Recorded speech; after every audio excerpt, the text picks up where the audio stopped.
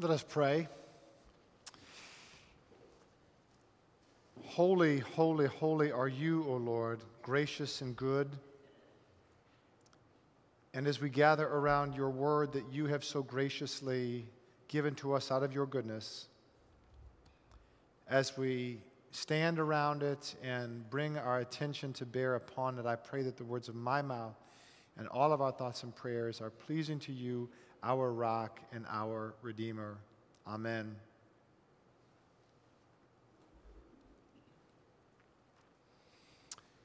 Of all the images that come to mind when we hear the name Jesus, I wonder how many of us picture an action hero.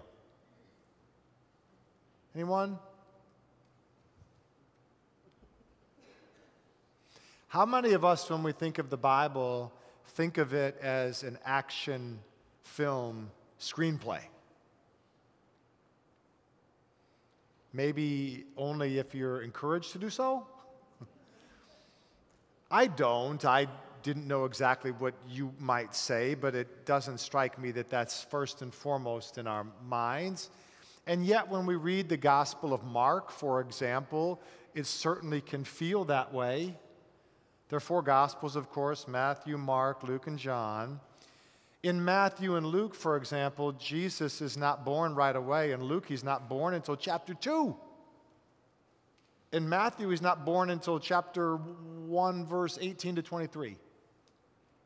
In Mark, however, in chapter 1 of Mark, in just 25 verses in the Gospel of Mark, Jesus is baptized, tempted by Satan, calls 4 disciples, preaches a sermon, casts out demons, and stays up late into the night, healing the whole city's worth of sick people in front of the door of the house he's staying in. 25 verses of chapter 1. All of that. Action everywhere. And when Mark describes that action of Jesus, he uses action words like immediately and just as and at once and as soon as. Always something happening right after the next thing that happened. And I don't know, maybe that's Mark's way of showing us that Jesus has a lot of stuff to do and doesn't have much time to do it. Or maybe it's because Jesus is connecting with us, because our lives can feel that way. Always something happening, action and activity. As soon as I get this sick child home from the doctor, dinner has to get put on the table before this child goes to the soccer practice, and immediately after that's done, I have to run over and check on my aging parent, and just as that gets done, I have to be at church for the meeting in the evening. And oh, by the way, I get to do that again tomorrow, and the day after that, and the day after that. Maybe life is full of action both for us and Jesus, and that's why he works at that pace. Regardless of that, or what the reason may be, it makes what Jesus does right after that so significant. So our scripture for today is one single verse. This may never happen again. One scripture verse is our reading today, and it's on your yellow insert. So let's get it out. We'll read it together. It's Mark chapter 1, verse 35.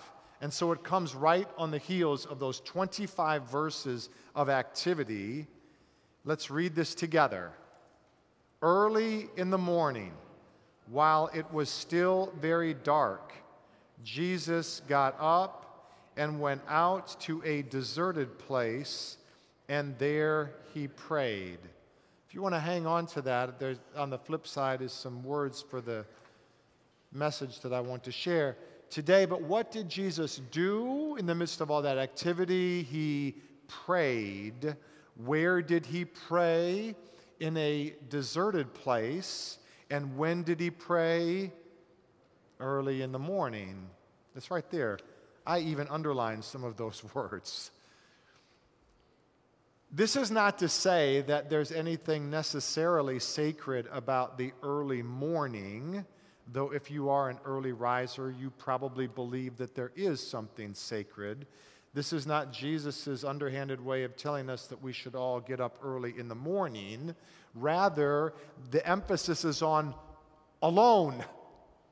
Jesus got up early in the morning because that was the time he could be alone. That's what the deserted place is a reference to. It's not to the desert, but a place where Jesus could be alone. So what did Jesus do? In the middle of all of that activity, he went out of his way to get away in order to pray. And that's our theme today, prayer. Today is week 2 of our sermon series. I left my book in my office. It's called The Walk, and it's based on a book by Adam Hamilton by the same title. If you are in one of the small groups, then you are walking through that book chapter by chapter over these 6 weeks. The focus of this sermon series is spiritual fitness. We talked last week about how there's all kinds of emphasis on getting in shape physically, but what about our spiritual shape? We define spiritual health as being confident, mature, and knowledgeable about our faith in Christ. And we said that's important because, as we just saw, Jesus is on the move. He's moving, always on the go. And if we are going to keep up with him and follow him as his followers, we have to be in shape, in good spiritual shape.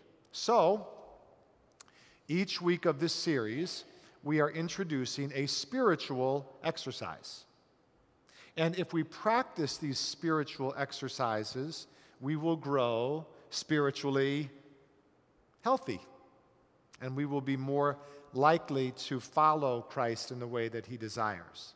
So last week, our first spiritual exercise was worship. You remember that, worship. Making time for what we're doing today, communal worship with one another, coming together at a designated time and place to worship as a body. We said this is the lifeblood of our faith. It's the blood, the heart that pumps blood to the rest of our faith walk. And if this is the foundation that anchors everything on which we stand. And we handed out last week a spiritual challenge journal. You made a promise during worship to bring that with you in worship. So if you have your spiritual challenge journal, I look for mine. Mine is in the office, I think. I set things down and then lose track of them.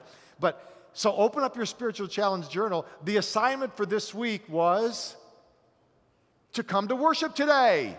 You did it. We're going to ease into this thing. Do one push-up, done. Check it off. So if you have your spiritual challenge journal, initial it. Yeah, initial that right there. You came to worship today on March 8th. Done. Got that done. We'll have another challenge here in a moment. Today we want to add to that prayer, specifically thinking about what is prayer, why is prayer important, and how might we pray. First, what is prayer? Adam Hamilton in his book essentially defines prayer as a daily check-in with God. I like that. A daily appointment with God. How many of you call your parents? Check in with your parents. How many of you check in with your children? It's like that, right? It's like that. Check in, email, pick up the phone, text message, how we doing? Everything okay? Right? That's what it's doing the same thing with God. And there's benefits to this. There's not just obviously spiritual benefits, which we'll talk about, but there are also emotional and practical benefits as well. Almost 10 years ago, there was a study that came out of the University of Notre Dame called about flourishing in the vocation of ministry. How do we flourish? And how do we define flourishing in this vocation of ministry? And in part, the study found that people in ministry who spend 10 minutes, just 10 minutes a day in what they considered to be prayer, reported being less stressed, sleeping better, and overall happier than people who did not take that 10 minutes to pray. I mean, there's just many, many benefits. And those are all ours for the taking as well. That we can flourish and thrive in our own lives of ministry, whatever capacity that may be. But for that to happen, several things are important. First, we have to be intentional. Jesus was intentional about getting up early in the morning and going to a deserted place. That all required his planning and execution. And I think that's important for us. If God and checking in with God is important to us, if it's going to be a priority for us, each of us has to be intentional too. Nobody can do that for us. We are the best advocates for ourselves. We have our best interest in heart and in mind more than anybody else can for us. And the good news is we can make that a priority because we always have a way of finding time to do what really matters to us. It will happen. We spend time where we want and value spending time. And we may have to schedule it. We may have to schedule it and give ourselves a ping or an alarm to remember to do it. We may have to schedule it like we do every other thing in our lives, but there's time for that. The scripture said that Jesus got up early in the morning, but it could just as easily have said he stepped away from the computer screen and went to a deserted place, or he cut lunch short to go to a deserted place. It requires our intentionality. And we also have to be intentional about the place. Jesus went to a deserted place. In the same way, we should have a place where we are going for this daily check-in with God. Now, it can be the same place every day. The benefit of that is that it can become a habit, and the more things become habitual, the more sustainable they are over time. In every house that we have lived in, I have in my mind designated a chair in a room that has been the chair where I pray or have a check-in with God. It's not off limits to everybody else. They can sit in the chair too. They may not even know that that's the chair that I go to. But it is a place that I name as my own. Just like I have a place where I run, bike, and swim, so there's a place where I pray. And it's almost as though your body gets used to that. As you get near the place, it can figure out, oh, well, I'm going to sit down now, and we're going to be about checking in. Muscle memory. Right? And that place where we choose also should be quiet. It should be quiet. Jesus went to the deserted place because it was away from the people who were there in his life. The place where we go for our check-in with God should be quiet because prayer is as much about listening as it is about speaking. It's about removing the noise and the clutter so that we can listen for the heartbeat of God in ourselves and in those things around us. One of the things that I like about taking yoga and learning about yoga, studying yoga, is that it has helped me connect with my Christian faith in an even richer way. It's another way that I connect deeper with my Christian faith. For this reason, for this example, I went into yoga thinking that it was about physical stretching. And as I was doing some research and read that this is for all the men in the sanctuary too, that men, especially as we age, the more flexible we are, the better off we are as we age. It may be the same for women. I was reading this about men, though, so it particularly piqued my interest. What I found in yoga, though, is yoga is not about doing contorting your body into crazy postures like standing on your head, but it is also that. It is really about stilling the fluctuations of the mind. That's one of the first sutras in yoga, is stilling the fluctuations of the mind. And I like that because my mind is always racing. It's always running 100 miles an hour with ideas or things that I think I need to do or things that I wish I'd done differently or all kinds of other worries and concerns. And that's what prayer is. Jesus said to Peter in Matthew 16, set your mind on heavenly things and not on earthly things. And prayer is about removing that earthly clutter so that we can receive a word from God. And it's important. This daily check-in with God is important because it helps to transform us into people that are fully spiritual. That's the goal. One of my favorite quotes that my dad handed down to me was from the Greek philosopher Aristotle. And Aristotle said that we are what we repeatedly do. Excellence is not a virtue as much as it is a habit. And I like that. I like the truth in that. That we are the sum total of our decisions and choices and behaviors. I consider myself to be a runner. Not because I have trophies or medals or have particular shoes or clothing, but because I give myself to the task of running over and over and over. Dee Dee is an organist. She is not someone who plays the organ. She is an organist because she's given herself to the craft and the habit of playing the organ again and again and again. And it's that way with our spiritual lives. When the more we pray and the more that this check-in becomes habitual, we move from being people who pray to praying people. We move from people who worship to being worshipful people. We are who we are based on what we do, what our behavior.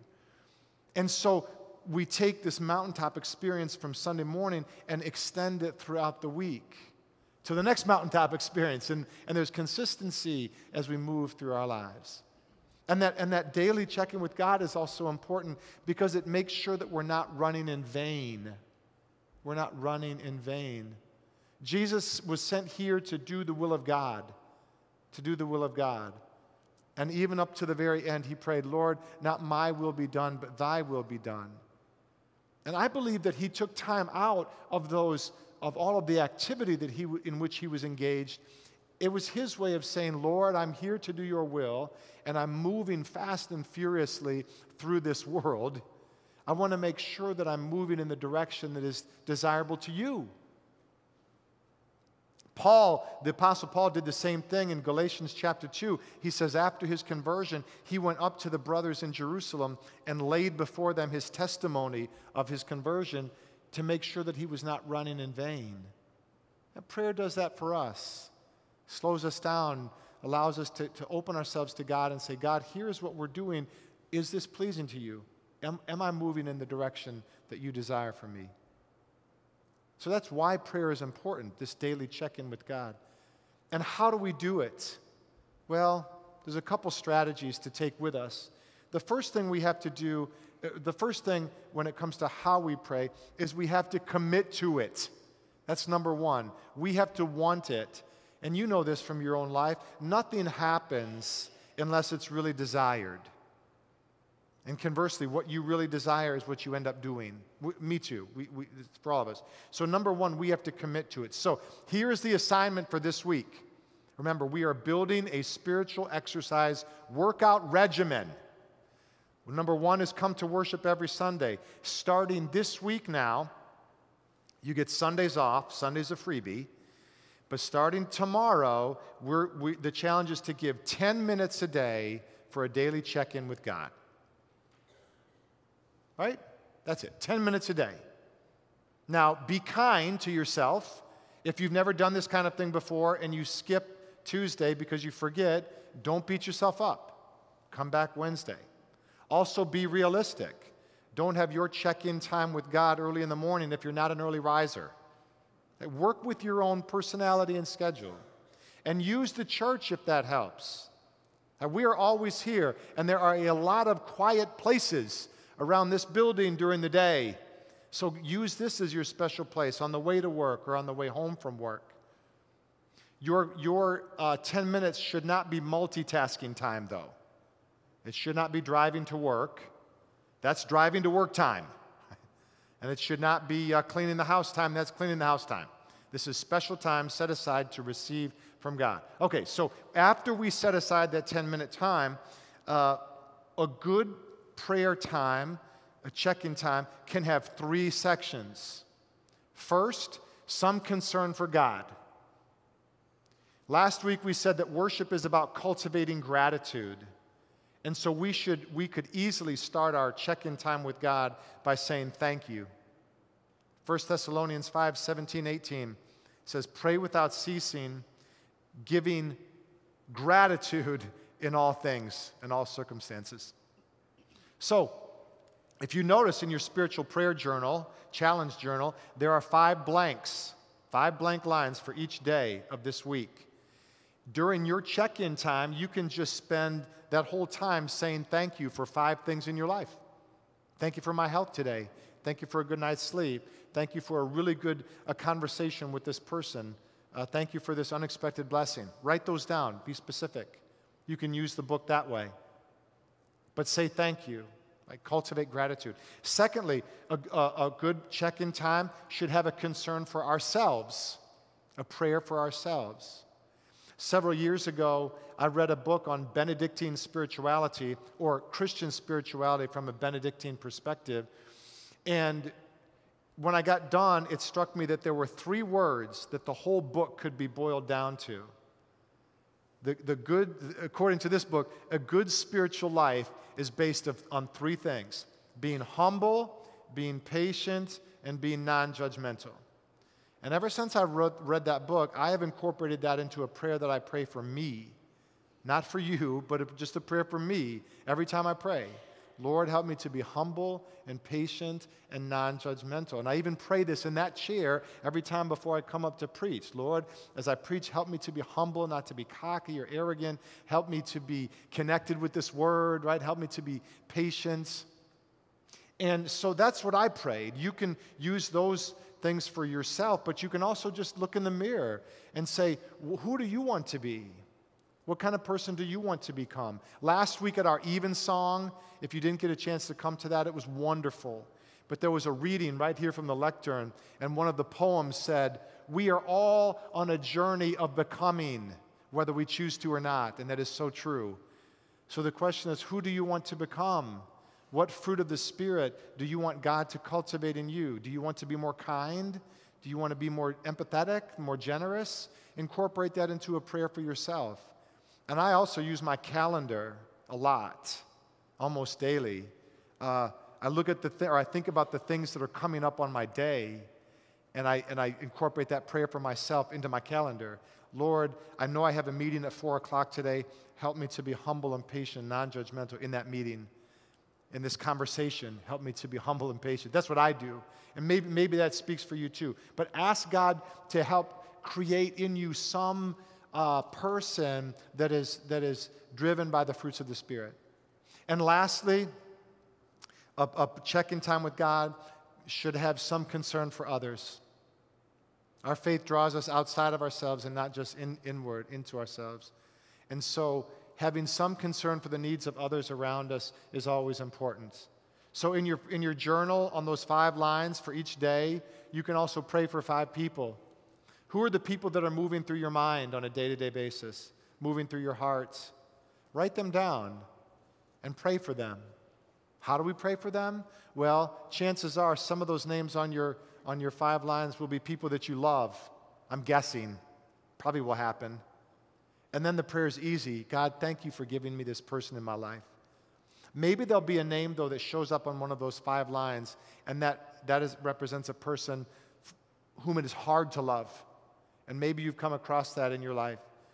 And the prayer in that situation is not, Lord, help them to be more like me. Right? That's a temptation. That's the human clutter that we want to move away. But the prayer is more, God, help me see in them what you see in them. Or, God, what do you want to reveal to me about them and learn from them that would help me love them more? Something like that. So we could talk for weeks about prayer, but I think this is a good way to start on our spiritual exercise journey. If we think of prayer as 10 minutes, as a daily check-in with God in a quiet place, deserted, secluded, noise-free, where we can be open to God, giving thanks to God, asking God to cultivate a more desirable person in ourselves from a divine perspective, and praying for the world around us. This is the kind of thing that moves us into people who pray, into praying people. Let us pray. God, thank you for always being available for us whenever we check in with you. And may you inspire each of us this week here to strive to commit to that check-in with you. And may we see over time the benefits of that check-in. In your holy name we pray. Amen.